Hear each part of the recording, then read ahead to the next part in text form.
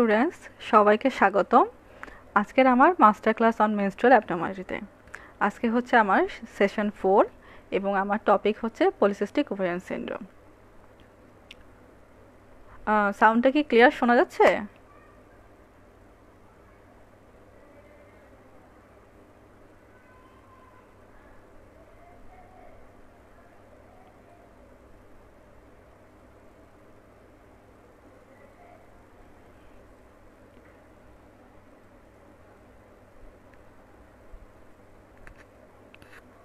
আচ্ছা, আমি আমার লাস্ট সেশনে কথা বলেছিলাম সেকেন্ডারি অ্যামনিও নিয়ে এবং সেখানে আমার টপিক্সের ইনভেস্টিগেশন পর্যন্ত শেষ হয়েছিল।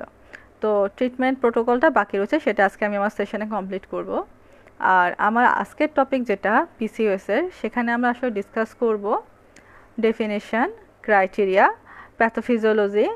প্যাথোলজি অ্যান্ড ম্যানেজমেন্ট প্রোটোকল, আর কিছু কোশ্চেন হচ্ছে কেস রিলেটেড।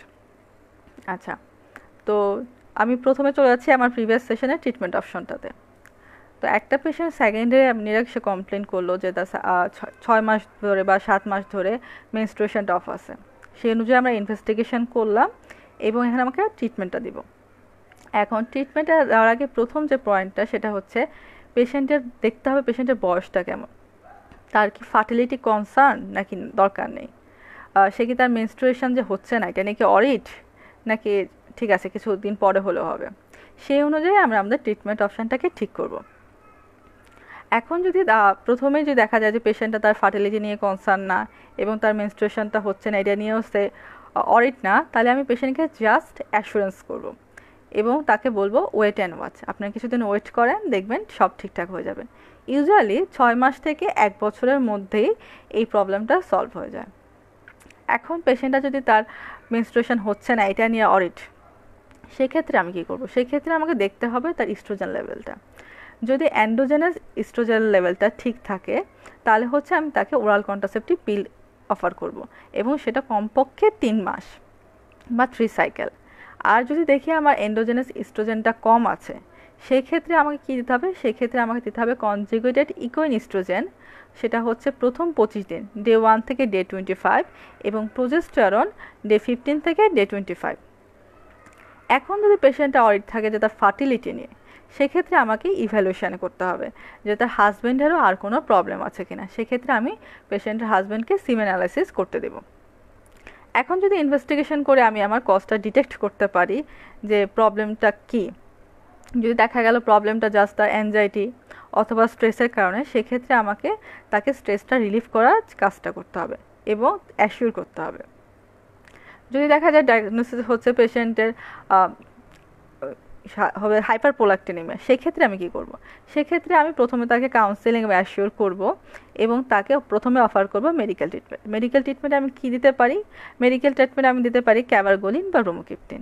প্রিভিয়াসলি হচ্ছে আমরা ব্রোমোক্রিপ্টিন ইউজ করতাম, কিন্তু এখন আমরা পেশেন্টকে ইউজুয়ালি ক্যাবারগোলিনটা প্রেফার করি। কারণটা কি? কেন আমরা ব্রোমোক্রিপ্টিনের বদলে এখনও ক্যাবারগোলিনে সুইচ করতেছি? সুইচ করার কারণ হচ্ছে এটা হচ্ছে লং ডিউরেশন অফ অ্যাকশন এবং সাইড এফেক্টটাও অনেক কম। প্লাস আগে আমরা যেখানে ব্রোমোক্রিপ্টিন প্রতিদিন তাকে 2টা করে ট্যাবলেট খেতে হতো, সেখানে ক্যাবারগোলিন সপ্তাহে 1টা বা 2টা ট্যাবলেট খেলেই এনাফ। তো সেক্ষেত্রে আমার, এবং এটা খুব তাড়াতাড়ি রেসপন্সও করে ট্রিটমেন্টটা, সেক্ষেত্রে দেখা যায় ট্রিটমেন্টটা 2 থেকে 3 সপ্তাহ ইউজ করার পরেই আমার প্রোলাক্টিন লেভেলটা কমতে থাকে। এখন যদি দেখা যায় পেশেন্টের প্রবলেম হচ্ছে অন্য কিছু প্রবলেম, যেমন কি তার হচ্ছে প্রবলেম হচ্ছে প্রিম্যাচিউর ওভারিয়ান ফেইলিয়ার, তখন আমি কি করব? তখন হচ্ছে পেশেন্টকে কাউন্সিলিং অ্যান্ড অ্যাসিওর করব। তার হচ্ছে দেখতে হবে যে তার ফলিকল আছে কিনা। যদি সে তার ফার্টিলিটি নিয়ে কনসার্ন থাকে, তখন যদি কিছু ফলিকল থাকে, সেই ক্ষেত্রে আমি সিকোয়েন্সিয়াল ইস্ট্রোজেন অথবা প্রোজেস্টেরন দিতে পারি, অথবা গোনাড্রোফিন রিলিজিং হরমোন অ্যাগনিস্ট দিতে পারি, সাথে গোনাড্রোফিন দিতে পারি। এবং পেশেন্টের হাজব্যান্ডেরও যদি প্রবলেম থাকে, সেক্ষেত্রে আমাদের অপশন হয়ে যাবে আইভিএফ। এখন যদি পেশেন্টের প্রবলেম থাকে অ্যাড্রেনাল এবং ডায়াগনোসিস হলো কুশিং ডিজিজ, সেক্ষেত্রে আমরা কী করব? সেক্ষেত্রে আমরা সার্জারি করতে পারি। সার্জারিটা কীরকম? সেটা হচ্ছে ট্রান্সফেনোডাল রিসেকশন, রেডিওথেরাপিও দিতে পারি। আর যদি মেডিকেল ট্রিটমেন্ট আমরা চয়েস করি, সেক্ষেত্রে আমরা দিতে পারি মিটোট্যান, অ্যামিমাইড এবং হচ্ছে মিটাইপ্যারন। এবং যদি ডায়াগনোসিস হয় কনজেনিটাল অ্যাড্রেনাল হাইপারপ্লাসিয়া, তখন আমি কি করব, তখন দিব হচ্ছে আমরা ডেক্সামেথাসোন।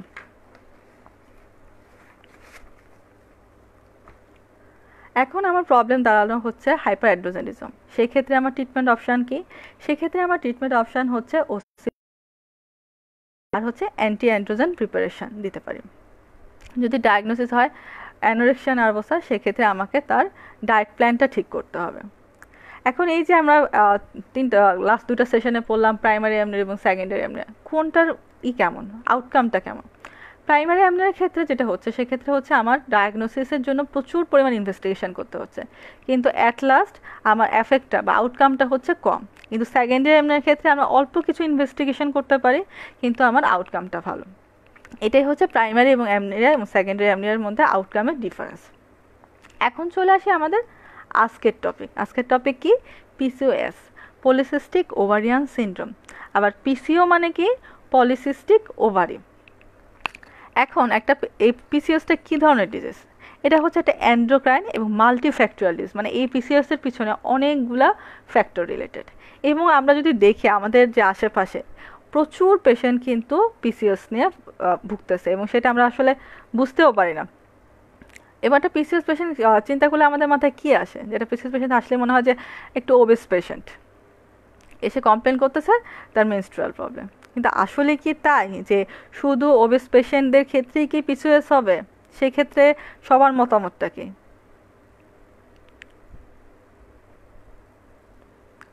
আমার কোশ্চেনটা ছিল পিসিওএস কি শুধুই ওবেস পেশেন্টদের হবে, নাকি একজন শুকনা মেট লিন অ্যান্ড থিন পারসন তারও পিসিওএস এর প্রবলেম থাকতে পারে?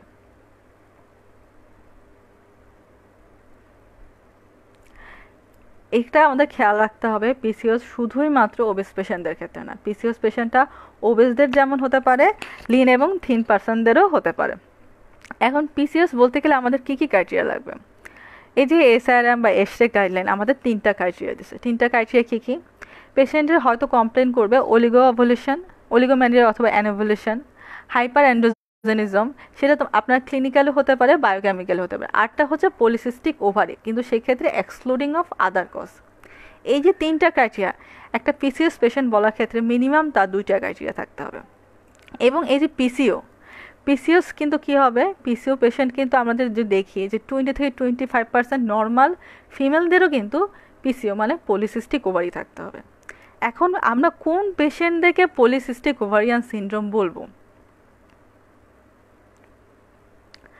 আমরা তখনই পিসিওস বলবো যদি একটা পেশেন্ট কমপ্লেন করে যে তার হার্সুটিজম আছে বা তার অ্যাকনি আছে, সাথে তার আমরা আলট্রাসোনোগ্রাম করে দেখলাম পলিসিস্টিক ওভারি।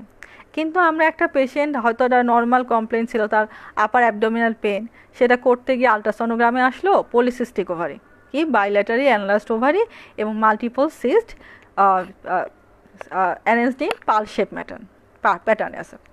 তো তাকে কি আমরা পিসিওস বলবো? এটা কিন্তু একটা ইম্পর্টেন্ট কোশ্চেন যে আমরা এইসব পেশেন্টদেরকে পিসিওস বলবো কিনা। যদি একটা পেশেন্টের এই পলিসিস্টিক ওভারির সাথে যদি তার হাইপার অ্যান্ড্রোজেনিজমের কোনো ফিচার অথবা তার মেনস্ট্রুয়াল অ্যাবনর্মালি যদি অলিগোম্যানোরিয়া বা অ্যানোভুলেশনের কোনো ফিচার না থাকে, দুইটা যে কোনো একটা, তাকে কিন্তু আমি পলিসিস্টিক ওভারিয়ান সিনড্রোমের পেশেন্ট বলতে পারবো না। কথাটা আমি কি বললাম? আমরা একটা পেশেন্টকে আলট্রাসোনোগ্রাম করতে গিয়ে পেলাম হচ্ছে পলিসিস্টিক ওভারি, কিন্তু তার সাথে তার কোনো প্রবলেম নাই যেটা মেনস্ট্রুয়াল অ্যাবনর্মালিটি বা হাইপার অ্যান্ড্রোজেনিজম ফিচার, মানে হার্সুটিজম, অ্যাকনি, অ্যাকান্থোসিস নাইগ্রিক্যান্স, এই যে ফিচারগুলো সেগুলোর কোনোটাই নাই। সেই পেশেন্টকে কিন্তু আমি পিসিওএসের পেশেন্ট বলতে পারবো না। পিসিওএসের পেশেন্ট বলতে গেলে আমার 3টা ক্রাইটেরিয়ার মধ্যে মিনিমাম 2টা ক্রাইটেরিয়া ফিল আপ করতেই হবে। এবার একটা পেশেন্ট আসলো যে পিসিও দেখলাম ওভারিতে, সাথে সাথে কিন্তু তাকে আমি বলতে পারবো না যে পিসিওএস। তাকে আমার আদার ফিচারগুলো অবশ্যই সর্ট আউট করে নিতে হবে। এবং একটা পেশেন্ট যদি শোনে তার পিসিওএস, সে কিন্তু মানে খুব তাড়াতাড়ি ঘাবড়ে যাবে। এই কারণে আমাদের ক্লিনিশিয়ানদের কাজ হচ্ছে সব কিছু সর্ট আউট করে তাকে বলা যে সে পিসিওএসের পেশেন্ট কি না। আচ্ছা, এখন যে আমরা বললাম যে পলিসিস্টিক ওভারির সাথে তার আদার কোনো কজ আছে কিনা সেটা আইডেন্টিফাই করতে হবে। আর আদার কজ কী কী হতে পারে? আদার ডায়াগনোসিস হতে পারে তার কনজেনিটাল অ্যাড্রেনাল হাইপারপ্লাসিয়া থাকতে পারে, তার থাইরয়েড ডিসফাংশন থাকতে পারে, তার হাইপারপ্রোলাক্টিনিমিয়া থাকতে পারে, তার কুশিং সিনড্রোম থাকতে পারে। এখন একটা পেশেন্টের প্যাথোলজি কি, এই যে পলিসিস্টিক ওভারি, কি দেখে মানে আলট্রাসোনোগ্রাম ফিচার আমি কি দেখে বলবো যে তার পলিসিস্টিক ওভারি? ওভারির সাইজটা এনলার্জড হতে হবে এবং সেটা বাইল্যাটারালি, মানে দুইটা ওভারি, রাইট এবং লেফট দুইটা ওভারি সাইজটা এনলার্জড হতে হবে এবং এটা ভলিউম হতে হবে মোর দ্যান 10 সেন্টিমিটার কিউব। এখানে মাল্টিপল ফলিকল থাকতে হবে এবং সেটা হতে হবে মোর দ্যান 12। এই যে পিসিওসের যে সিস্টগুলো সেগুলোর সাইজ কীরকম হবে? সেগুলোর সাইজ হতে হবে 2 to 9 মিলিমিটারের মধ্যে এবং এগুলো কী থাকবে? এগুলো হচ্ছে পাল শেপ প্যাটার্নে প্লেস থাকবে, মানে একদম পেরিফেরির দিকে একটা মুক্তার মালার মতো যেটা বলি সেরকমভাবে প্লেস থাকবে। তখনই কিন্তু আমি তাকে বলতে পারবো পলিসিস্টিক ওভারি। এখন একটা পেশেন্টের দেখা গেল আলট্রাসোনোগ্রামে অনেকগুলো সিস্ট আছে এবং সেগুলো বিভিন্ন সাইজ এবং এক একটা হয়তো 10 মিলিমিটার বা 11 মিলিমিটারও আছে। তাহলে আমি কিভাবে আইডেন্টিফাই করব যে এটা কি পলিসিস্টিক ওভারি না মাল্টিসিস্টিক ওভারি? এই কোশ্চেনটা কিন্তু আসে যে ডিফারেন্স বিটুইন পলিসিস্টিক ওভারি এবং মাল্টিসিস্টিক ওভারি। পলিসিস্টিক ওভারিতে কী হবে? সাইজগুলো হবে 2 to 9 মিলিমিটার, কোনোটাই 9 মিলিমিটার ক্রস করবে না। আর মাল্টিসিস্টিক ওভারিতে কিন্তু মোর দ্যান 9 মিলিমিটার সিস্টও পাবো। তারপর পলিসিস্টিক ওভারিতে সিস্টগুলো প্লেস থাকবে পেরিফেরালি এবং একটা পাল শেপ ম্যাটার্ন করবে, কিন্তু মাল্টিসিস্টিক ওভারিতে বিভিন্ন প্যাটার্নের হচ্ছে সিস্টগুলো থাকতে পারে, সেটা কর্টেক্সের বা মেডুলার যে কোনো অংশ থাকতে পারে, কিন্তু পলিসিস্টিক ওভারিতে ইউজুয়ালি সিস্টগুলো সবসময় থাকবে কর্টেক্সে। এটাই হচ্ছে আমার পলিসিস্টিক ওভারি এবং মাল্টিসিস্টিক ওভারির মধ্যে ডিফারেন্সটা। এখন একটা পেশেন্টের হিস্টোপ্যাথোলজি করলাম। হিস্টোপ্যাথোলজি করলে আমি পিসিওতে কী ধরনের ফিচার পাবো?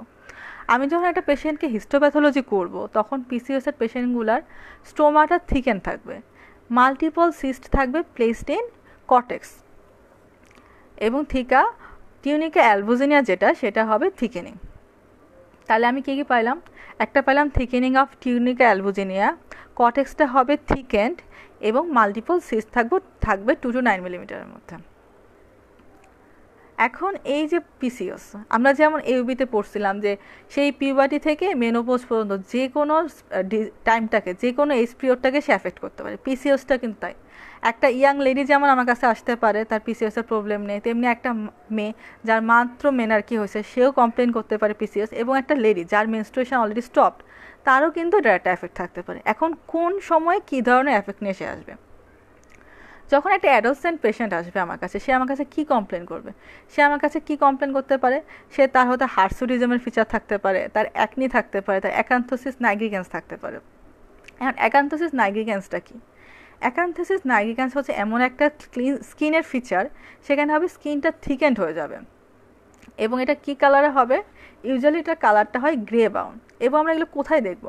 আমরা দেখতে পাই নেপ অফ নেকে, অথবা দেখতে পারি থাইতে, অথবা গ্রয়েন এবং অ্যাক্সিলা, চারটা সাইটে আমরা অ্যাকান্থোসিস নাইগ্রিক্যান্সটা দেখতে পারি। কোথায় কোথায়? নেপ of neck, inner Thai, groin, অ্যাক্সিলা। আচ্ছা, এই চারটা জায়গায় আমি কোনোটাতে পেলাম অ্যাকান্থোসিস নাইগ্রিক্যান্স। সাথে থাকতে পারে তার মেনস্ট্রুয়াল অ্যাবনর্মালিটি। তাহলে একটা অ্যাডোলসেন্ট পেশেন্ট কী কী প্রবলেম নিয়ে আসলো? একটা হলো স্কিনের প্রবলেম অথবা তার মেনস্ট্রুয়াল অ্যাবনর্মালিটি। এখন একটা রিপ্রোডাক্টিভ এজে একটা পেশেন্ট আসলো, সে আমার কাছে কী কমপ্লেন করবে? সে কিন্তু এই যে স্কিন ফিচার, তারপর হচ্ছে মেনস্ট্রুয়াল অ্যাবনর্মালিটি, এগুলোর সাথে তার কমপ্লেন থাকবে ইনফার্টিলিটি। এখন প্রিমেনোপজাল ওমানে কী থাকবে? প্রিমেনোপজাল ওমেন আপনার কাছে কমপ্লেন নিয়ে আসবে হচ্ছে মেনলি মেনস্ট্রুয়াল অ্যাবনর্মালিটি, সাথে তারা হয়তো আলট্রাসোনোগ্রামে টিভিএস করে দেখা গেছে এন্ডোমেট্রিয়াল হাইপারপ্লাসিয়া। আর একটা মেনোপজাল লেডি যখন আসবে তখন সে কমপ্লেন করতে পারে তার আলট্রাসোনোগ্রামে আসছে এন্ডোমেট্রিয়াল হাইপারপ্লাসিয়া, এবং তার প্রিভিয়াস হিস্ট্রি যদি আমরা সর্ট আউট করে দেখতে পারি যে তার একটা পিসিওসের হিস্ট্রি আছে এবং সেখান থেকে তার ফিউচারে কিন্তু এন্ডোমেট্রিয়াল কার্সিনোমা হওয়ার চান্সও আছে। তাহলে আমরা কি দেখলাম যে পিসিওস একটা পেশেন্টের মানে তার লাইফ টাইমে প্রবলেম থাকতে পারে এবং সেটা ভবিষ্যতে কার্সিনোমার দিকেও টার্ন ওভার নিতে পারে। আচ্ছা, আমরা এখন এটার সাথে একটা রিলেশন দেখা গেছে, সেটা হচ্ছে রাইস ইটার পেশেন্ট, মানে আমরা যারা এশিয়ানরা মেইনলি আমাদের মেইন কার্বোহাইড্রেটটা আসে হচ্ছে রাইস থেকে, তো যারা রাইস ইটার তাদের সাথে কিন্তু পিসিওসের একটা রিলেশন আছে। এখন এই রাইস ইটারদের সাথে পিসিওস ছাড়াও আরেকটা ডিজিজের রিলেশন আছে, সেটা কি কেউ বলতে পারবেন?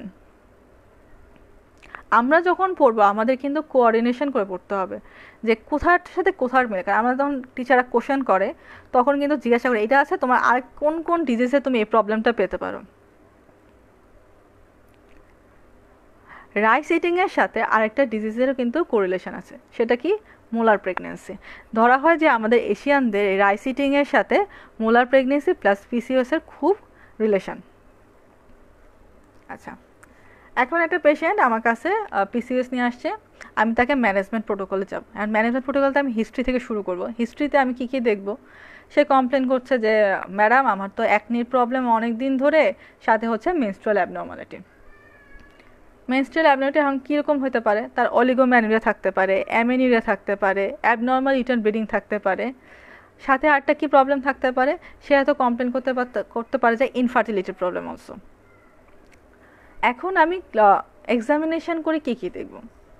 এক্সামিনেশানে যদি আমি জেনারেল এক্সামিনেশান করি, তাহলে জেনারেল এক্সামিনেশানে আমি কী পাবো, তার বিএমআইটা হতে অনেক বেশি থাকতে পারে, সে ওবিস বা ওভারওয়েটের পেশেন্ট হতে পারে, অথবা লিন অ্যান্ড থিনও হতে পারে। স্কিনের মধ্যে আমি স্কিন কন্ডিশনে কী দেখতেছি, স্কিন কন্ডিশনে আমি অ্যাকনি পাচ্ছি, হার্সুডিজম পাচ্ছি, অ্যাকান্থোসিস নাইগ্রিগ্যান্স পাচ্ছি। তারপর আমি কি দেখব, সাথে অবশ্যই ব্রেস্ট এবং থাইরয়েড গ্ল্যান্ডটাও দেখে নেব, ব্রেস্টে তার গ্যালাক্টোরি আছে কিনা, কারণ পিসিওএসের সাথে কিন্তু হাইপারপ্রোলাক্টিনেমিয়ার একটা রিলেশন আছে। আরেকটা আছে কি, আরেকটা হলো থাইরয়েড গ্ল্যান্ডের হাইপোথাইরয়েডের কোনো ফিচার আছে কিনা সেটাও দেখতে হবে, কারণ আমাকে অবশ্যই কিন্তু পিসিওএস বলার আগে আদার যে ডিটিগুলো আমি বলে আসলাম, congenital adrenal hyperplasia, thyroid dysfunction, হাইপারপ্রোলাক্টিনেমিয়া, Cushing syndrome, এগুলো আছে কিনা সেগুলো কিন্তু সর্ট আউট করে রাখতে হবে। এখন কুশিং সিনড্রোমের জন্য তার কোনো স্ট্রায়া আছে কিনা সেটাও দেখতে হবে। এখন আমি দেখব তার ওবেসিটিটা কীরকম, সেটা কি সেন্ট্রাল ওবেসিটি কিনা। এখন ইনভেস্টিগেশনে প্রথম আমি কি করব, টিভিএস। কিন্তু যদি অ্যাডালসেন্ট পেশেন্ট হয় তার ক্ষেত্রে তো আমি টিভিএস করতে পারবো না, সেই ক্ষেত্রে কিন্তু আমি একটা ভালো সনোলোস্টিক দিয়ে একটা ট্রান্স অ্যাবডোমিনাল স্ক্যান করেও দেখতে পারি যে তার পলিসিস্টিক ওভারি আছে কিনা। আর কি কি ইনভেস্টিগেশন করব, সিরাম থেকে আমি কী কী দেবো, আমি তো প্রথমে করলাম রেডিওলজি, একটা আলট্রাসোনোগ্রাম করলাম, এখন সিরামে কী কী দেখব। সিরামে দেখবো পেশেন্টের এলএস এবং এফএসএস রেশিওটা কেমন। ইউজুয়ালি আমরা এলএস এবং এফএসএস রেশিওটা দেখি, মানে হরমোন দুটা ইউজুয়ালি করি মেনস্ট্রুয়েশনের ডে 2 আর ডে 3-তে, কিন্তু একটা পেশেন্টের যদি অলিগোম্যানুরিয়ার কমপ্লেন থাকে সেক্ষেত্রে আমি যে কোনো দিনই দেখতে পারি, কারণ পেশেন্টের কবে মেনস্ট্রুয়েশন হবে সেটা তো আমি জানি না। ইউজুয়ালি কী দেখবো, আমরা ইউজুয়ালি দেখি যে এই রেশিওটা অল্টার, ইউজুয়ালি এফএসএস থেকে এলএসটা কম হওয়ার কথা, কিন্তু এখানে দেখা যায় যে এলএস এফএসএস থেকে ডাবল হয়, কিন্তু সবসময় যে ডাবল পাবো এরকমও না, কিন্তু ইউজুয়ালি এটা থেকে এফএসএস থেকে বেশি হবে। এছাড়া আমি কি করব, আমি এখানে সিরাম টেস্টোস্টেরন লেভেলটা দেখব। সিরাম টেস্টোস্টেরন লেভেলটা দেখব কি, যেটা ফিমেল রেঞ্জে থাকার কথা না থেকে সেই রেঞ্জটা অনেক বেশি।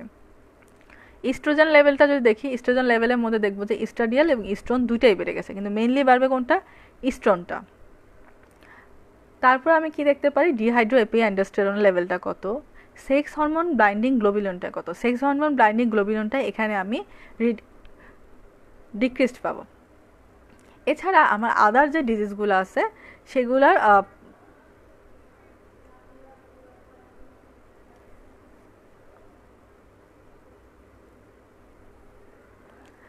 সেটার কোনো প্রবলেম আছে কিনা সেটার জন্য আমার আলাদা ইনভেস্টিগেশন করে নিতে হবে। সেরাম কর্টিসল লেভেল দেখতে হবে, ডিহাইড্রো এপিঅ্যান্ডোস্টেরন লেভেলটা কত সেটা দেখতে হবে, করে আমাকে আইডেন্টিফাই করতে হবে যে আলাদা কোনো ডিজিজ আছে কিনা।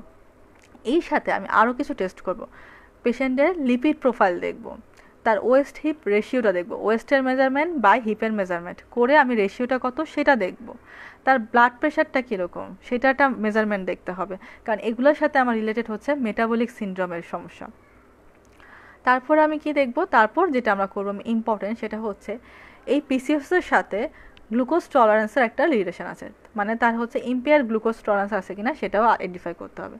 এই কারণে আমাকে একটা ওজিটিটি করে দেখতে হবে সেটার লেভেলটা কীরকম। আর কি দেখব, সেখানে আমি দেখব রেস্ট ফাস্টিং গ্লুকোজটার ইনসুলিন লেভেলটা more than 25 micro international unit per ML এর বেশি হবে। আমরা যখন ইউনিটগুলো বলবো অবশ্যই খেয়াল করতে হবে micro 25 micro international unit per ML. তারপর কি, the fasting glucose plus insulin ratio হবে লেস দ্যান 4.5।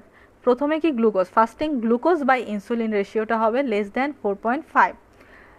যদি 2 আওয়ার আফটার ওজিটিটা করি সেক্ষেত্রে আমি দেখব ইনসুলিনটা হবে more than 300 micro international unit per ML. খেয়াল করেন এটা কিন্তু ব্লাড গ্লুকোজ লেভেল না, এটা কিন্তু ইনসুলিন লেভেল। ফাস্টিংটা ছিল মোর দ্যান 25, আর যেটা 2 আওয়ার আফটার সে ইনসুলিনটা কত, মোর দ্যান 300। ল্যাপারোস্কোপি যদি আমরা করি তাহলে এক্ষেত্রে আমরা বাইল্যাটারাল এনলার্জড ওভারি পাবো, এবং সেটা কি দেখব, যেটা হচ্ছে একটু পার্লি হোয়াইট ইন কালার। এখন ইনসুলিন রেজিস্ট্যান্স দেখার জন্য একটা গাইডলাইন হচ্ছে হোমা গাইডলাইন। হোমাটা কি, এটা হোমিওস্ট্যাটিক মডেল অ্যাসেসমেন্ট। এখানে কি করা হয়, fasting insulin into fasting glucose by 22.5। হোমাতে আমরা কি দেখি, fasting insulin into fasting glucose by 22.5। Insulin resistance আমরা তখনই বলবো যখন লেভেলটা হবে মোর দ্যান 47। এখন এগুলোর সাথে প্যাথোজেনেসিসটা কি, এখন যদি আমি প্যাথোজেনেসিসে চলে আসি, প্যাথোফিজিওলজিতে কি কি, প্যাথোফিজিওলজিতে হচ্ছে hypothalamic pituitary compartment abnormality, androgen access and hirsutism, অ্যানওভুলেশন, obesity and insulin resistance and long term consequence. 5টা পয়েন্ট কি কি, হাইপোথ্যালামো pituitary compartment abnormality, androgen access and hirsutism, অ্যানওভুলেশন, obesity and insulin resistance and long term consequence. এছাড়া কিছু newer concept আসছে, সেগুলোর মধ্যে কী কী আছে, সেগুলোর মধ্যে হচ্ছে genetic, immunological, environmental, hyper হোমোসিস্টেনেমিয়া and vitamin D deficiencies. এখন হাইপার হোমোসিস্টেনেমিয়া কিন্তু এখন খুবই ইম্পর্টেন্ট একটা ইস্যু। হাইপার হোমোসিস্টেনেমিয়া কিন্তু এগুলোর সাথে অনেক কিছু রিলেশন আছে, যেমন অ্যাব্রাপশিও প্রেগনেন্সি, সেগুলা কিন্তু এই যে প্লাসেন্টা প্রিভিয়া যে অ্যাব্রাপশিও প্লাসেন্টা, সেটার সাথেও হাইপার হোমোসিস্টেনেমিয়ার রিলেশন আছে। আইইউজিআর, সেখানেও হাইপার হোমোসিস্টেনেমিয়ার রিলেশন আছে। সুতরাং এই নিউ কনসেপ্টগুলো হচ্ছে আমাদের পোস্ট গ্র্যাজুয়েশন ভাই আপুদের জন্য একটু জানতে হবে। এখন এনভায়রনমেন্টাল কী কী, এনভায়রনমেন্ট হচ্ছে পেশেন্টের স্ট্রেসে থাকতে পারে, স্ট্রেসটা হচ্ছে one of the cause of PCOS. আপু আর আমরা যদি খেয়াল করি বা আমাদের স্টুডেন্টরা, এই স্ট্রেসটা কিন্তু একটা পেশেন্টের মেনস্ট্রুয়াল অ্যাবনর্মালিটির জন্য অন্যতম একটা ফ্যাক্টর। যখনই একটা পেশেন্ট কমপ্লেন করবে মেনস্ট্রুয়াল অ্যাবনর্মালিটি, তখন কিন্তু আমাকে ফার্স্ট আইডেন্টিফাই করতে হবে যে পেশেন্টের কোনো স্ট্রেসে আছে কিনা। হয়তো পেশেন্টটা হচ্ছে তার ফ্যামিলিতে কোনো টেনশানে আছে, একটা স্টুডেন্ট হয়তো তার পরীক্ষা নিয়ে খুব স্ট্রেসে আছে। এই জিনিসগুলো সর্ট আউট করে কিন্তু আমি আমার বাকি হিস্ট্রিগুলোতে যাব। জেনেটিকের মধ্যে কি রিলেশন, জেনেটিকের মধ্যে রিলেশন হচ্ছে পেশেন্টের CYP 450 জিন যেটা বা CYP 11A জিনের যেটা, সেটার জন্য তার জেনেটিক প্রবলেমের কারণেও কিন্তু পিসিএস হতে পারে। তারপরে যে আমরা যে খাবার খাই, আমাদের কিছু কিন্তু খুবই পছন্দের আইটেমগুলো কি, গ্রিলড আইটেমগুলো, গ্রিল চিকেন, তারপর অন্য বিভিন্ন ধরনের গ্রিল ফুডগুলো খাচ্ছি, সেগুলোর সাথেও কিন্তু এই পিসিওসের একটা রিলেশন আছে। কি করে, এই গ্রিলড আইটেমগুলো থেকে গ্লাইকোলাইটেড একটা এন্ড প্রোডাক্ট রিলিজ হয়, সেই এন্ড প্রোডাক্টটা কিন্তু আমাদের ওভারিতে এসে কাজ করে ওভারির যে স্টেরোজেনেসিসটাকে সেটাকে ইম্পেয়ার করে। এটার রিলেশনটা জানতে হবে। এটা হচ্ছে একটা নিউয়ার কনসেপ্ট, এবং আমরা যারা গ্রিল আইটেম খুব পছন্দ করি তাদের ক্ষেত্রে একটু আইটেমটা খাওয়া কমাই দিতে হবে, কারণ এই পিসিওসের পেশেন্টগুলাই ফিউচারে যারা ভুগতেছে তারা অ্যাট লাস্টে এন্ডোমেট্রিয়াল কার্সিনোমা হওয়ার চান্স আছে। সুতরাং আমাদেরকে এখন থেকে প্রিকশাস হওয়া উচিত। এখন একটা পেশেন্টের সিকুয়েলি কী কী হতে পারে, এই যে একটা পেশেন্টের পিসিওএস হলো, তার সিকুয়েলি কি, শর্ট টার্ম সিকুয়েলি কি এবং লং টার্ম সিকুয়েলি কি। এই পিসিওএসের পেশেন্ট কিন্তু অস্পির জন্য খুবই ইম্পর্টেন্ট, প্লাস হচ্ছে তোমাদের যে কোনো সিনারিও দিয়েও কিন্তু কোশ্চেন আসতে পারে, এবং বলতে পারে এরকম একটা সিনারিও আসলো, এসে তোমাদের এটা ডায়াগনোসিস কি। যেমন কি একটা পেশেন্ট কমপ্লেন করলো, 15 years lady came with menstrual abnormality and হচ্ছে on examination hirsutism is present and on ultrasonogram polycystic ovary. What is your diagnosis, how will you manage হার।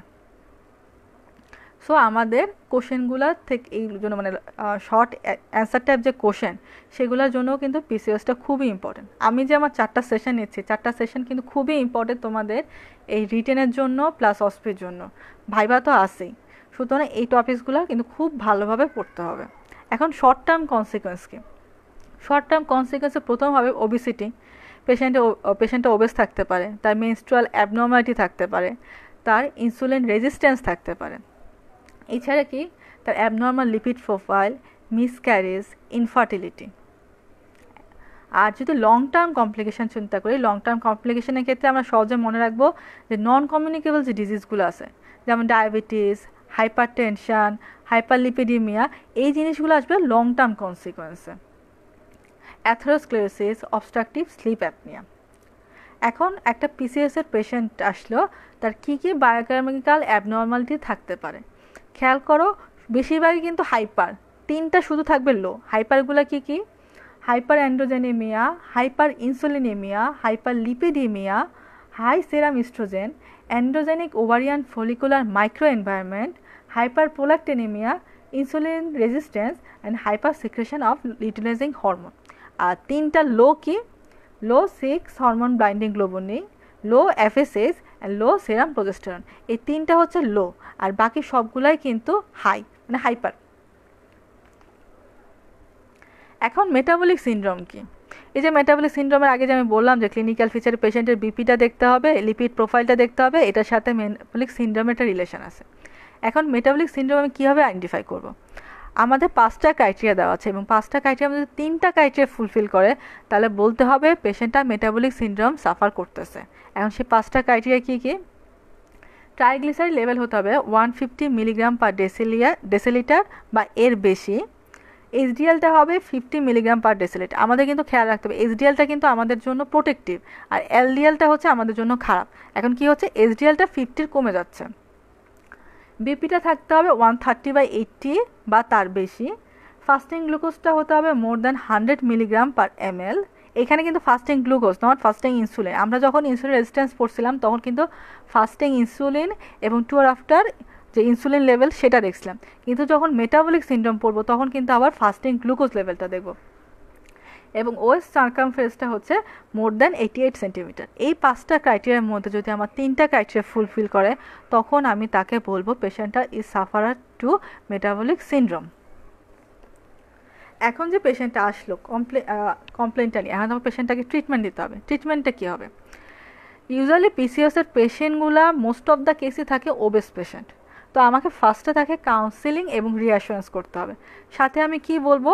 পেশেন্টটাকে বলবো যে আপনার ওয়েটটাকে রিডিউস করতে হবে।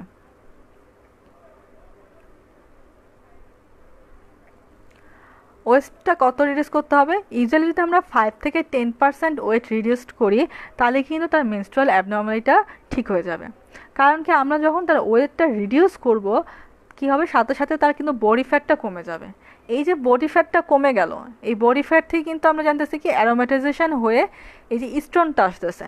তার ফলে কি হলো? স্টোনটা যখন কমে গেল, আমাদের কিন্তু ওই যে ফিডব্যাক, যে প্রবলেমগুলো নেগেটিভ ফিডব্যাক দিচ্ছিল, যেই কারণে এফএসএসটা কমে যাচ্ছিল, সেই এফএসএস লেভেলটা ঠিক হয়ে যাচ্ছে। তো এফএসএস লেভেল যখন ঠিক হয়ে যাবে, তার যে অ্যানোভুলেশনের প্রবলেম, মেনস্ট্রুয়াল অ্যাবনর্মালিটির প্রবলেম, সেটা ঠিক হয়ে যাবে। এই কারণে আমরা পেশেন্ট যখন ওবিস হবে তখন তাকে বলতে হবে আপনার ওয়েটটা রিডিউস করতে হবে। কত? Minimum 5 to 10%। মানে একটা পেশেন্ট যদি 70 কেজি হয়, তাহলে তাকে বলতে হবে আপনি চেষ্টা করবেন মিনিমাম 7 কেজি ওজন আপনাকে কমাতে। এবং দেখা যায় যে জাস্ট রিঅ্যাসুরেন্স এবং যে 7 কেজি ওয়েটটা আমরা কমালাম, তাতে কিন্তু তার মেনস্ট্রুয়াল অ্যাবনর্মালিটি ঠিক হয়ে আসতেছে, আমার কিন্তু তখন ওষুধও লাগতেছে না। আচ্ছা, আর কি করতে হবে? পেশেন্টকে বলতে হবে এক্সারসাইজ করতে। এক্সারসাইজটা কীরকম হবে? আমাদের বলে দিতে হবে যে একটা সপ্তাহে আপনাকে মিনিমাম যে 150 মিনিট, যদি আপনি এটা সারা সপ্তাহে করতে পারেন, অথবা প্রতিদিন 30 মিনিট করে সপ্তাহে 5 দিন করেন, 150 মিনিট হয়ে গেল, বাকি 2 দিন আপনি রেস্ট নেন। এবার আপনি যেভাবে খুশি সেভাবে করে, কিন্তু সপ্তাহে আপনার 150 মিনিট পার উইক করতেই হবে। আচ্ছা, এখন আমার ক্যালোরিটা কী করতে হবে? যে আমি আমার ডায়েট প্ল্যানটা কী করব? আমার ডায়েটে বলতে হবে যে আমার কার্বোহাইড্রেট ইনটেকটা কমায় দিতে হবে, ফ্যাট ইনটেকটা কমায় দিতে হবে, কিন্তু প্রোটিন ইনটেকটা বাড়ায় দিতে হবে। আর আমাদের ক্যালোরি হিসাবটা আমরা কি করব? ক্যালোরিটা আমরা নেওয়ার চেষ্টা করব 1200 থেকে 1400 ক্যালোরি পার ডে। কত? 1200 থেকে 1400 ক্যালোরি পার ডে। তাহলে আমার এখানে জেনারেল ম্যানেজমেন্টের পয়েন্টগুলো আমাকে কী বলতে হবে? Wait reduction. এখন যদি কোশ্চেন আসে যে আমার তো লিন পিসিএস পেশেন্টও আসতে পারে, সেক্ষেত্রে আমি কী করব? সেই ক্ষেত্রে আমাকে বলতে হবে তার ওয়েট গেইন করতে। কারণ আমরা যেমন ওই যে প্রাইমারি অ্যামনোরিয়ার সময় পড়ছিলাম, যদি তার ওয়েটটা কম থাকে, সেক্ষেত্রেও কিন্তু তার প্রাইমারি অ্যামনোরিয়া হওয়ার চান্স থাকে, মেনস্ট্রুয়াল অ্যাবনর্মালিটি হওয়ার চান্স থাকে। তাই লিন পিসিএসের পেশেন্টদের ক্ষেত্রে আমাদের বলতে হবে যে আপনি আপনার ওয়েটটা গেইন করেন, করে যে নর্মাল যে ওয়েটটা 19 থেকে 24-এর মধ্যে আনার চেষ্টা করেন, বিএমআইটা। এক্সারসাইজ করেন, ডায়েটটার মধ্যে কার্বোহাইড্রেট ফ্যাটটা কমায় দেন, প্রোটিন ইনটেকটা বাড়ায় দেন, ডিম জাতীয় জিনিসগুলো, ডিম মাছ মাংস বেশি করে খাবেন, তবে রেড মিট আবার অ্যাভয়েড করবেন। প্লাস হচ্ছে ক্যালোরিটা নেওয়ার চেষ্টা করবেন 1200 থেকে 1400 ক্যালোরি পার ডের মধ্যে। এক্সারসাইজ করবেন। এখন পেশেন্টের আমরা হচ্ছে তার লাইফ টাইমে কোন সময় সে আসছে, সে কি অ্যাডোলসেন্টে আসছে, নাকি তার রিপ্রোডাক্টিভ লাইফে আসছে, না পেরিমেনোপোজাল পিরিয়ডে আসছে, না মেনোপোজাল লাইফে আসছে, সেই অনুযায়ী কিন্তু তার ট্রিটমেন্টটা আমার ডিপেন্ড করবে। যখন অ্যাডোলসেন্টে আসছে, অ্যাডোলসেন্টে আমার মেইন প্রবলেমটা কী ছিল? মেইন প্রবলেমটা ছিল তার কিন্তু স্কিন ফিচার আসতেছে, হার্সুডিজম থাকতেছে, অ্যাকনি থাকতেছে, অ্যাকান্থোসিস নাইগ্রিগান্স থাকতেছে, অথবা মেনস্ট্রুয়াল অ্যাবনর্মালি থাকতেছে। তো সেই ক্ষেত্রে আমার ট্রিটমেন্টটাও কিন্তু তার এই প্রবলেমগুলোর উপর চিন্তা করেই দিতে হবে। তাহলে এখন আমি তাকে কী ট্রিটমেন্ট দেব? যদি পেশেন্টের বয়স ইউজুয়ালি 18-র বেশি হয় তাহলে আমি তাকে ওসিপি দিতে পারি, কিন্তু এর কম হলে কিন্তু আমরা ইস্ট্রোজেন কন্টেনিং যে হরমোন প্রিপারেশনগুলো দিব না। কারণ কি, ইস্ট্রোজেনের উপর কিন্তু আবার বোনের যে এফেক্টটা আছে, কারণ তোমার দেখা যাবে তার যে হাইটটা যতটুকু বাড়ার কথা ছিল সেটা না বেড়ে তার হাইটটা একটা স্ট্যান্ড স্টিল হয়ে গেছে। সেই কারণে ইউজুয়ালি আমরা 18 বয়সের পরে বা অন্তত 17-18-এর দিকেই তাকে হচ্ছে ওসিপি দিব। অ্যান্টি অ্যান্ড্রোজেন প্রিপারেশন দিব। কি দিতে পারি? যে সিপ্টোটিয়াম অ্যাসিটেট। আমরা যদি 35 মিলিগ্রাম ইথেনাইল স্ট্রেডিওল এবং হচ্ছে 2 মিলিগ্রাম 35 মাইক্রোগ্রাম এবং 2 মিলিগ্রাম ইথেনাইল সিপ্টোটিয়াম অ্যাসিটেট দেই, তাহলে কিন্তু তার যে হার্সিটিজম, অ্যাকনি, এগুলোর প্রবলেমটা কমে আসবে। যদি দেখা যায় যে 6 থেকে 12 মাসের মধ্যেই এই হার্সিটিজম, অ্যাকনি, এই প্রবলেমগুলো কমে আসে। একটা পেশেন্ট যখন কমপ্লেন করবে হার্সুডিজম, তখন আমি আমরা যখন ট্রিটমেন্টটা দিব তাকে কিন্তু অবশ্যই কাউন্সেলিং করে বলতে হবে যে আপনি ওষুধ খাওয়ার কিন্তু 1 মাসের মধ্যেই আপনার হার্সুডিজম বা অ্যাকনির প্রবলেমটা চলে যাবে না। যেহেতু আপনার হরমোনাল ইমব্যালেন্স এবং এটা ঠিক হতে আপনার মিনিমাম 6 থেকে 12 মাস টাইম লাগবে, তখনই কিন্তু পেশেন্টটা অ্যাসিওর হবে। আদারওয়াইজ কী হবে, সে আপনার এখান থেকে আরেক ডাক্তারের কাছে যাবে, কিন্তু অ্যাট লাস্ট তার এই প্রবলেমটা সলভ হবে না। এই কারণে কাউন্সেলিং কিন্তু খুব ইম্পর্টেন্ট পোর্শন। আর এই কাউন্সেলিং জিনিসটা কিন্তু আমাদের এখন পোস্ট গ্র্যাজুয়েট হোক আর আন্ডার গ্র্যাজুয়েটই হোক, দুইটা পোর্শনেই কিন্তু কাউন্সেলিংটা খুবই ইম্পর্টেন্ট। মিনিমাম 2টা থেকে 3টা কাউন্সেলিং থাকে। আন্ডার গ্র্যাজুয়েটে তো 2টা কাউন্সেলিং থাকে, পোস্ট গ্র্যাজুয়েটেও 2টা কাউন্সেলিং মাস্ট থাকে। সুতরাং কাউন্সেলিংয়ের ব্যাপারে আমাদেরকে অবশ্যই একটা পেশেন্টকে দামি ধরে সেটাকে কিন্তু কাউন্সেলিং, বাংলায় কথা বলাটা, পেশেন্টকে আসলে কীভাবে আমি কাউন্সেলিং করব, কি বলবো, সেই বলাটা অবশ্যই প্র্যাকটিস করতে হবে। আদারওয়াইজ কিন্তু পরীক্ষার সময় একটা পেশেন্টকে কাউন্সেলিং করা আমাদের জন্য খুব ভালো হয় না, ফলে আমাদের নাম্বারটাও কিন্তু খুব পুয়ার আসে। আর অস্পি জিনিসটাতে কিন্তু নাম্বারটা তোলা খুবই সোজা যদি আমরা প্রপার লিখতে পারি বা বলতে পারি। সেই কারণে কাউন্সেলিং পোর্শনটা অবশ্যই আমাদেরকে বাসায় প্র্যাকটিস করতে হবে। সেটা আমরা একটা ফ্রেন্ডের সাথে কথা বলতে পারি, অথবা বাসায় একটা ডামি ধরে আয়নার সামনে দাঁড়াও কিন্তু এটা কাউন্সেলিং প্র্যাকটিস করতে পারি। আচ্ছা, হার্সুডিজমের জন্য আমরা কী করবো? হার্সুডিজমের জন্য তাকে কসমেটিক বলতে পারি, লেজার, ওয়াক্সিং করতে পারে। যদি তার অ্যাকনি থাকে তাহলে লোকাল প্রিপারেশান ইউজ করতে পারি। যদি অনেক দিনের ধরে তার অ্যাকনির প্রবলেম থাকে সেক্ষেত্রে আমি লোকাল অ্যান্টিবায়োটিক যেমন ক্লিন্ডামাইসিন, ইরাথ্রোমাইসিন, ক্লিন্ডামাইসিনের 1% প্রিপারেশান, ইরাথ্রোমাইসিনের 2% জেল, এগুলো ব্যবহার করতে পারি। রেটিনয়েড, এগুলো খেয়াল রাখতে হবে, এগুলো বলতে হবে। এখন রিপ্রোডাক্টিভ পিরিয়ডে আসলে আমি কী করব? রিপ্রোডাক্টিভ পিরিয়ডে তো আমার সবচেয়ে বেশি কনসার্ন থাকবে কি, তার মেনস্ট্রুয়াল অ্যাবনর্মালিটি এবং তার ফার্টিলিটি কনসার্ন নিয়ে। এখন মেনস্ট্রুয়াল অ্যাবনর্মালিটি থাকলে আমি সেই যে সিপ্টোটিয়াম অ্যাসিটেট প্রিপারেশান, ওসিপি, এগুলো দিলে কিন্তু তার মোটামুটি মেনস্ট্রুয়াল অ্যাবনর্মালিটিটা ঠিক হয়ে আসে। আর প্রথম তো তাকে আমাকে বলতেই হবে যে ওয়েটটাকে ঠিক করা, ওয়েটকে অপটিমাইজেশন করা। ওবেস থাকলে ওয়েট কমাবো, আর যদি লিন অ্যান্ড থিন থাকে তাহলে আমি ওয়েটটা বাড়াবো, করে আমার টার্গেট বিএমআইটাতে নিয়ে আসবো। আচ্ছা, তারপর এখন মেটাবলিক সিনড্রোম। এই যে রিপ্রোডাক্টিভ পিরিয়ডে যে মেটাবলিক সিনড্রোম, সেক্ষেত্রে আমার কী করতে হবে? সেক্ষেত্রে আমি মেটফর্মিন ইউজ করতে পারি। এখন মেটফর্মিন তো আমার ডোজের একটা ব্যাপার আছে, আমি কাকে কতটা ডোজ দিব। প্লাস মেটফর্মিন কিন্তু ইনটলারেন্সও অনেক প্রবলেম করে, যে পেশেন্টের ভমিটিং টেন্ডেন্সি খুব বেশি হয়। তো এক্ষেত্রে আমাদের করণীয়টা কি, আমরা কাকে কতটুকু দিব? সেই জন্য কিন্তু আমাদের ডোজটা ঠিক করা আছে। যদি 30-র নিচে হয়, বিএমআই যদি 30-র নিচে হয়, সেক্ষেত্রে দেবো 1500 মিলিগ্রাম করে, 500 মিলিগ্রাম করে দিনে 3টা। যদি হয় 34-এর মধ্যে, সেক্ষেত্রে দেবো আমার 2000 মিলিগ্রাম করে। আর যদি মোর দেন 34 বিএমআই হয় তাহলে কিন্তু আমাকে দিতে হবে 2500 মিলিগ্রাম। এই মানে আমার তো ওয়েটের সাথে আমার ডোজটা ক্যালকুলেশন করতে হবে। যে একটা পেশেন্ট আসলো তো তাকে দেখে আমি শুধুমাত্র 1500 মিলিগ্রাম দিয়ে দিলাম তা না। আর যখন আমরা মেটফর্মিনটা দিব পেশেন্টটাকে, আস্তে আস্তে ডোজটা বাড়াতে হবে, কারণ প্রথমে যদি আমি তাকে হাই ডোজে দেই পেশেন্টের ইনটলারেন্স ডেভেলপ করবে এবং পেশেন্ট এটাকে নেবে না। আর না নিলে তো তার ওয়েটটা যে ইনসুলিন সেন্সিটাইজার হিসাবে যে কাজ করতেছে, ইনসুলিন রেজিস্ট্যান্সে ডেভেলপ করছে, সেটাও কিন্তু কমবে না। আর ইনসুলিন রেজিস্ট্যান্সের সাথে কী কী রিলেশন আছে? ইনসুলিন রেজিস্ট্যান্সের সাথে diabetes, obesity, dyslipidaemia, hyper tension, এগুলো কিন্তু খুব কোরিলেটেড। এখন পেরিমেনোপজাল পিরিয়ডে কী প্রবলেম নিয়ে আসতে পারে? পেরিমেনোপজাল প্রবলেম এসে নিয়ে আসতে পারে এওবি বলতে পারে, তার ক্রনিক একটা অ্যানোভুলেশনের হিস্ট্রি দিতে পারে, তার হাইপার ইস্ট্রোজেনিমিয়া থাকতে পারে, হাইপার অ্যান্ড্রোজেনিমিয়া থাকতে পারে, প্লাস হচ্ছে তার টিভিএসে দেখা গেল যে এন্ডোমেট্রিয়াল হাইপারপ্লাসিয়া আসছে। এখন তার প্রবলেম কোনটা সেই অনুযায়ী আমি তার ট্রিটমেন্ট অপশানে চলে যাব। আর যখন একটা পেশেন্ট মেনোপোজে আসতেছে তার অ্যাবনর্মালিটি নিয়ে, যে আমরা এন্ডোমেট্রিয়াল কার্সিনোমা পাচ্ছি বা এন্ডোমেট্রিয়াল হাইপারপ্লাসিয়া পাচ্ছি, তখন কিন্তু অবশ্যই আমাকে সর্ট আউট করতে হবে যে পেশেন্টের আগে কিন্তু পিসিএসের হিস্ট্রি ছিল কিনা। আচ্ছা, এখন একটা পেশেন্ট কমপ্লেন করতেছে তার প্রবলেম হচ্ছে ইনফার্টিলিটি।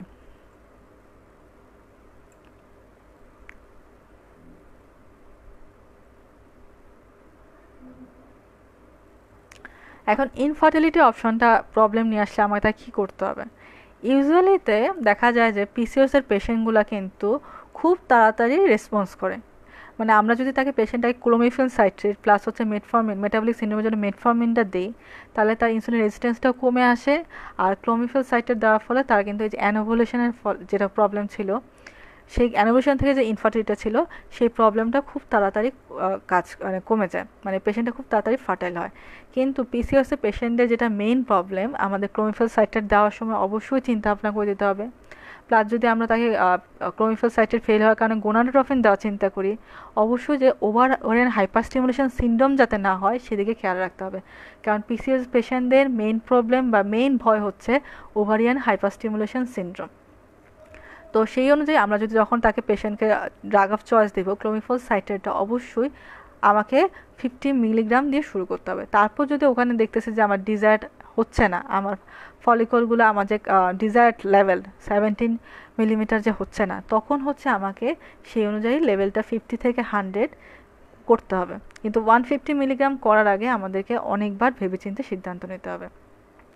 এখন আমরা দেখলাম যে ক্লোমিফেন কাজ করতেছে না, তখন আমি গোনাডোট্রফিন দিলাম। কিন্তু গোনাডোট্রফিন দিলে যেটা হয়, পেশেন্টকে খুব কশাসলি ডিল করতে হয়, পেশেন্টদের ফলো আপে থাকতে হয়। এখন প্লাস ওটা হচ্ছে এটা কস্টলি। যদি আমরা সেই ক্ষেত্রে কি করব, যদি আমার সেই পেশেন্টটা সেরকম ফলো আপে না আসে, পেশেন্ট যদি অনেক দূরে থাকে, পেশেন্ট যদি অ্যাভয়েড করতে না পারে এত ফলো আপ, সেক্ষেত্রে আমাদের আরেকটা অপশান হচ্ছে ল্যাপারোস্কোপিক ওভারিয়ান ড্রিলিং। আমরা পেশেন্টকে ল্যাপারোস্কোপিক ওভারিয়ান ড্রিলিং করে তার পেশেন্টের ওভারের কন্ডিশনটা কী রকম সেটাও দেখতে পারতেছি, প্লাস সেক্ষেত্রে ড্রিলিংটা করে তার যে অ্যান্ড্রোজেন রিচ ফ্লুইডটা আছে সেটাও কমা দিচ্ছি। তার ফলে কিন্তু সাকসেস রেটটা অনেক হাই হয়।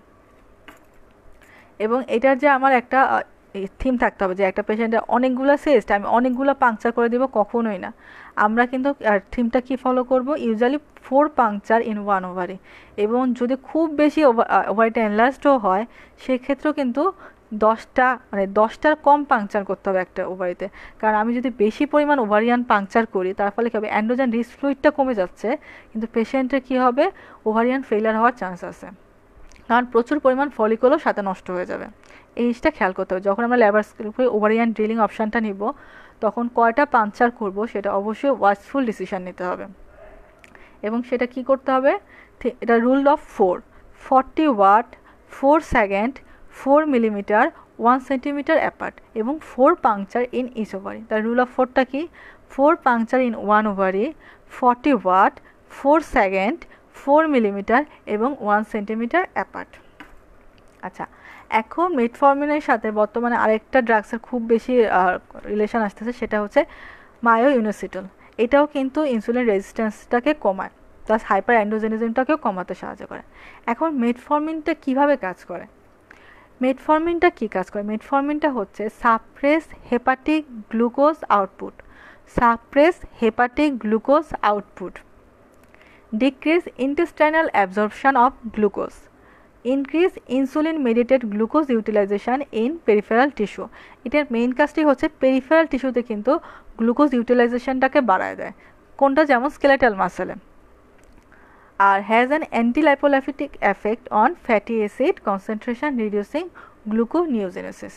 যদি আমরা কিছু মনে রাখি না রাখতে পারি তাহলে শুধু এটুকু মনে রাখবো যে আমাদের পেরিফেরাল যে ইউটিলাইজেশন অফ গ্লুকোজ সেটাকে বাড়ায় দেয় এবং সাপ্রেস হেপাটিক গ্লুকোজ আউটপুটটাকে করতেছে। এই দুইটা মনে রাখতে পারলেও হবে। এখন এই যে আমরা একটা পেশেন্টকে বললাম যে আপনি এক্সারসাইজ করবেন, এই এক্সারসাইজটা কীভাবে ইনসুলিন রেজিস্ট্যান্স বা পিসিওএসে হেল্প করতেছে, কি মানে এটার কাজটা কি? এক্সারসাইজ করার ফলে যেটা হয় সেটা হচ্ছে আমার ইনসুলিন লাগতেছে না, ইনসুলিন ছাড়াই কিন্তু আমার যে গ্লুকোজটা আছে সেই গ্লুকোজটা অটোমেটিক্যালি রিডাকশন হবে। কীভাবে হবে? এই যে আমরা যে গ্লুকোজ মেটাবলিজম পড়েছিলাম যে বা গ্লুকোজ ট্রান্সপোর্টটা হয় তখন কি লাগে, GLUT4 GLUT4 একটা নামে রিসেপ্টর লাগে। সেই রিসেপ্টরটা কি করতেছে সেটা হচ্ছে আমাদের সেলে গ্লুকোজ আপটেকটাকে বাড়ায় দিচ্ছে, এন্ট্রিটাকে বাড়ায় দিচ্ছে, এটা ওপেন চ্যানেল করে দিচ্ছে। এর ফলে কি হচ্ছে, গ্লুকোজটা ইউটিলাইজড হয়ে যাবে উইথাউট হেল্প অফ ইনসুলিন। তাহলে আমার এক্সারসাইজটা হচ্ছে কী করতেছে, আমার পেশেন্টকে ইনসুলিন লাগতেছে না, যে হাইপার অ্যান্ড্রোজেনিজম হয়ে যে হাইপার ইনসুলিনেমিয়া হচ্ছে, আমার ইনসুলিন দিতে হচ্ছে সেরকম কিছু লাগতেছে না। সে কী করতেছে, জাস্ট আমরা যদি এক্সারসাইজটা করি, অ্যারোবিক এক্সারসাইজ করি, দিনে মাত্র 30 মিনিট করে হাঁটি, তার ফলে কি হবে যে গ্লুকোজ আপটেকটা যে সেলে বাড়তেছে, এর ফলে কিন্তু আমার ইনসুলিন লেভেলটাও কমে আসতেছে, গ্লুকোজ লেভেলটাও কমে আসতেছে। ফলে কী হচ্ছে যে প্যানক্রিয়াটিক যে স্টিমুলেশনটা আসলে দরকার ইনসুলিন সিক্রেশন হওয়ার জন্য সেটা কমে যাচ্ছে এবং অ্যান্ড্রোজেন কনসেন্ট্রেশনটাও কিন্তু অলসো লোয়ার হয়ে যাচ্ছে। এটা হচ্ছে how exercise work in glucose metabolism বা ইন পিসিওএস। এখন ওবিসিটির সাথে কী রিলেশন, ওবিসিটির সাথে পিসিওএসের কী রিলেশন? ওবিসিটিতে যেটা করতেছে, ওবিসিটির ফলে এক্সেস প্রোডাকশন অফ অ্যান্ড্রোজেন হচ্ছে, এই যে অ্যারোমেটাইজেশন হচ্ছে, অ্যারোমেটাইজেশন হয়ে কী হচ্ছে, ইস্ট্রোজেন লেভেলটা বেড়ে যাচ্ছে, অ্যান্ড্রোজেন লেভেলটা বেড়ে যাচ্ছে, তার ফলে কি হচ্ছে সেক্স হরমোন বাইন্ডিং গ্লোবিউলিন যেটা ছিল সেটা রিডিউসড হয়ে যাচ্ছে, ফলে ইনসুলিন রেজিস্ট্যান্স এবং হাইপার ইনসুলিনিমিয়া হচ্ছে। তার ফলে কি হবে, গোনাডাল যে অ্যান্ড্রোজেন প্রোডাকশন সেই রেটটা বেড়ে যাবে। এইভাবে ওবিসিটি পিসিওএসে হেল্প করে। এই প্যাথোজেনেসিসগুলো হচ্ছে আমাদের আন্ডার গ্র্যাজুয়েটের জন্য দরকার নেই, এই প্যাথোজেনেসিসগুলো মেইনলি হচ্ছে পোস্ট গ্র্যাজুয়েট স্টুডেন্টদের জন্য। আন্ডার গ্র্যাজুয়েটের হচ্ছে যে আমরা যে প্রথম পাঁচটা বললাম যে কী কী কারণ প্যাথোজেনেসিসের মধ্যে, প্যাথোফিজিওলজি, সে যে hypothalamic pituitary কম্পার্টমেন্টের abnormality, androgen access, anovulation, obesity and long term consequence, এই পাঁচটা পয়েন্ট বলতে পারলেই হবে। আর যদি আমরা মনে রাখতে চাই যে অ্যাজ এ শর্ট কী হচ্ছে এখানে, সেটাতে যেটা হবে মেনলি এফএসএস লেভেলটা কমে যাবে, এলএস লেভেলটা বেড়ে যাবে এবং কি হবে, ওভারিতে একটা অ্যান্ড্রোজেন রিচ এনভায়রনমেন্ট তৈরি হবে। ওভারিতে যখন অ্যান্ড্রোজেন রিচ এনভায়রনমেন্টটা তৈরি হয় তখন কিন্তু এফএসএস কাজ করতে পারে না এবং ফলিকলগুলো স্টিমুলেট হতে পারে না, ম্যাচিউর হতে পারে না। তো ফলিকল যখন স্টিমুলেট বা ম্যাচিউর হবে না তখন কী হবে, আমার ইস্ট্রোজেন লেভেলটা কমে যাবে এবং এলএস লেভেলটা হচ্ছে এটা সাস্টেইন থাকবে। এলএস লেভেলের যে সার্চ, এলএস লেভেলের সার্চটাও হবে না, সুতরাং ওভুলেশনও হবে না, অ্যাট লাস্ট হবে কি অ্যানওভুলেশন। তাহলে আমি যদি বলি আবার কি হলো, এক্ষেত্রে হচ্ছে গিয়ে এফএসএস লেভেলটা কমে যাচ্ছে, এলএস লেভেলটা বেড়ে যাচ্ছে। এই বেড়ে যাওয়ার কারণে এফএসএস হরমোন রিলেটেড যে ফলিকল স্টিমুলেশন, ম্যাচুরেশন, এগুলো ঠিকমতো হবে না। তার ফলে কি হবে, ফলিকলগুলো ইস্ট্রোজেন সিক্রেট করতে পারবে না এবং এলএসটা কী হবে, একটা সাস্টেইন লেভেলে থাকবে, এলিভেটেড লেভেলে, কোনো সার্চ হবে না। আর সার্চ না হলে ওভুলেশনও হবে না, মানে একটা অ্যানোভুলেশন হবে। এতটুকু বলতে পারলেই আমাদের স্টুডেন্টদের জন্য এনাফ। আর পোস্ট গ্র্যাজুয়েটের জন্য যদি আমি বলি অ্যানোভুলেশন দিয়ে কী হয়, অ্যানোভুলেশন হচ্ছে এটাই, কিন্তু অনেক আলাদা আলাদা করে বলতে হবে, আমি বললাম পুরোটা একসাথে। অ্যানোভুলেশন দিয়ে কী হবে, এফএসএস লেভেলটা কমে যাচ্ছে, তার ফলে ফলিকুলার গ্রোথটা অ্যারেস্টেড হয়ে যাচ্ছে। এখানে যেটা খেয়াল করতে হবে, ফলিকুলগুলোর গ্রোথ কিন্তু 5 to 8 মিলিমিটার হলেই কিন্তু একটা প্রিম্যাচিউর গ্রোথ হয়ে যাচ্ছে এবং এই প্রিম্যাচিউর গ্রোথের ফলে প্রিম্যাচিউর অ্যাক্টিভেশন অফ লুটিনাইজিং হরমোনটা হবে এবং এই কারণেই এলএস লেভেলটা অ্যাক্টিভেটেড থাকে। আমরা যদি জানি যে আমাদের ওভুলেশনের সময় অনেকগুলো ফলিকল কিন্তু আসে, কিন্তু ডেভেলপ করে একটা বা দুইটা ফলিকল, মানে যেটাকে আমরা বলি ডমিন্যান্ট ফলিকল। পিসিওএসে কোনো ডমিন্যান্ট ফলিকল আসে না, সবগুলো ফলিকলে কি থাকে, এই অ্যাট্রেটিক বা অ্যাট্রেশিয়াতে থেকে যায়। তার ফলে যেহেতু ডমিনেন্ট ফলিকলও আসে না, এই ডমিনেন্ট ফলিকল না আসার কারণে এলএস লেভেলটা যে সাস্টেনবে, এটা সার্জ আসবে, সেই সার্জটা কিন্তু পিসিওএসে হয় না। আচ্ছা, এখানে কি হলো, ফলিকল গ্রোথ যেহেতু অ্যারেস্টেড হয়ে গেল সেই কারণে ইস্ট্রাডিওল লেভেলটা কমে যাবে এবং ইনহিবিন প্রোডাকশনটা বেড়ে যাবে। তার ফলে কী হবে, এই এলিভেটেড এলএইচের কারণে হাইপারট্রফি অফ থিকার সেলস হবে অ্যান্ড মোর অ্যান্ড্রোজেন প্রোডাকশন হবে, এবং অ্যান্ড্রোজেনটা হয়তো আসবে আইদার থিকার সেল থেকে অথবা ওভারি স্ট্রোমা থেকে, এবং ডিফেক্টিভ এফএসএস ইনডিউসড অ্যারোমেটাইজেশন হবে, কি হবে, অ্যান্ড্রোজেন থেকে ইস্ট্রোজেনের, এবং ফলিকুলার মাইক্রো এনভায়রনমেন্টটা মোর অ্যান্ড্রোজেনিক হবে। একটা ওভুলেশন হওয়ার জন্য কিন্তু আমার এনভায়রনমেন্ট থাকতে হবে ইস্ট্রোজেনিক এনভায়রনমেন্ট। যখন এটা হচ্ছে অ্যান্ড্রোজেনিক এনভায়রনমেন্ট হয়ে যাবে মাইক্রো এনভায়রনমেন্টটা, তখন কিন্তু ওভুলেশনটা হবে না। আচ্ছা, একটা জন কোশ্চেন লিখছে যে মেটফর্মিনটা আমরা কতদিন খেতে হবে। মেটফর্মিন ইউজুয়ালি দেখা যায় যে আমরা একটা পেশেন্টকে 6 থেকে 9 মাস খেতে বলি, সাথে হচ্ছে ওয়েট রিডাকশনটা করতে বলি। তাতে কিন্তু দেখা যায় তার মেনস্ট্রুয়াল সাইকেলের যে অ্যাবনর্মালিটিটা সেটাও ঠিক হয়ে যায়, প্লাস তার ফার্টিলিটিটাও কিন্তু গেইন করে। কিন্তু যদি কারো দেখা যায় এত কাজ হচ্ছে না বা তার ইনসুলিন রেজিস্ট্যান্সটা অনেক হাই, সেই ক্ষেত্রে হয়তো আরেকটু প্রলং টাইমেও খেতে হতে পারে। এখন hypothalamic pituitary compartment in PCOS, এখানে কিন্তু আমরা হাইপোথ্যালামিক পিটুইটারি ওভারিয়ান বলতেছি না, কারণ পিসিওএসে ওভারিয়ান কম্পার্টমেন্টে তো এমনিতেই প্রবলেম, সুতরাং এটা ওভারিয়ান কম্পার্টমেন্ট ফিক্সড। তার মানে প্রবলেমটা হচ্ছে আমরা ধরে নিচ্ছি হাইপোথ্যালামিক প্লাস পিটুইটারি কম্পার্টমেন্টের প্রবলেম সাথে। বললাম কি ওভারিয়ান কম্পার্টমেন্টের প্রবলেম ফিক্সড পিসিওএসে, সেই সাথে হাইপোথ্যালামিক পিটুইটারি কম্পার্টমেন্টেরও প্রবলেম থাকতে পারে। এখানে কি হবে, pulse frequency of জিআরএনএস leads to increase Pal frequency of luteinising hormone. জিআরএনএস থেকে যে পাল ফ্রিকোয়েন্সি এটা কিন্তু কখনো বেশি কখনো কম হয়, কিন্তু এখানে কি হয়, একটা কনস্ট্যান্ট একটা পালস ফ্রিকোয়েন্সি থাকতে থাকে, এবং দেখা যায় যে এফএসএস এবং এলএস যে বাড়ার কথা সেখানে শুধুমাত্র এলএসটাই বেশি বাড়তে থাকে, এবং জিআরএনএসটা প্রিফারেন্সিয়াল টু থাকে এলএস রেদার দ্যান এফএসএস।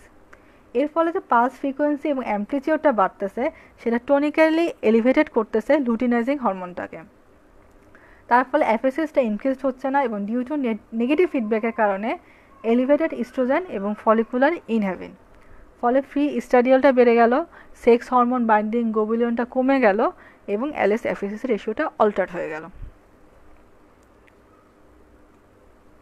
আচ্ছা, এখন এই যে আমার 4টা সেশন গেল, এখন 4টা সেশন থেকে তোমাদের কাছে কী কী প্রবলেম নিয়ে আসতে পারে বা পেশেন্টে আমরা যদি কেস চিন্তা করি কী হতে পারে। আমি আমার ফার্স্ট কেসটা বলতেছি। একটা পেশেন্ট আসছে, 14 years lady, came with heavy menstrual bleeding, on examination anaemia হচ্ছে 2+। এখন পেশেন্টটার ডায়াগনোসিস কী হবে। এখন আমরা একটু কেস রিলেটেড মানে শর্ট অ্যান্সার কোশ্চেনগুলো কী আসতে পারে সেরকম কয়েকটা ডিসকাশন করব। কি আসলো, একটা 14 ইয়ার্স লেডি আসলো, came with heavy menstrual bleeding, এবং এক্সামিনেশনে আমরা পেলাম অ্যানিমিয়া 2+। পেশেন্টের ডায়াগনোসিসটা কি।